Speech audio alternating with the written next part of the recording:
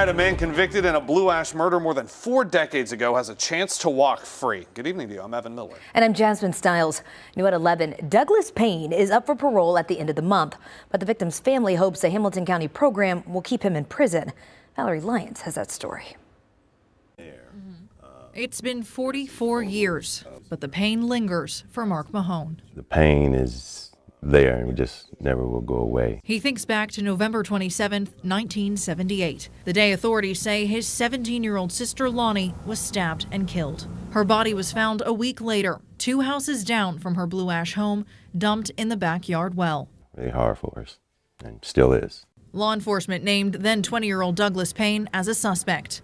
The next-door neighbor and childhood friend. It was one of those scenes like, from a movie. During the week we were looking for her.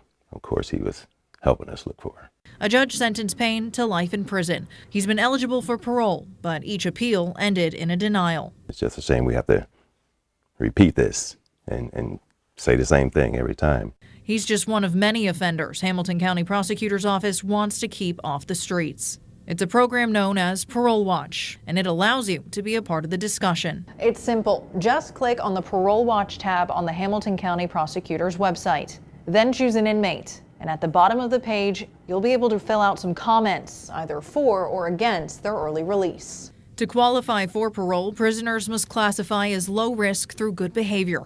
And if so, they're given the opportunity to transition back into society.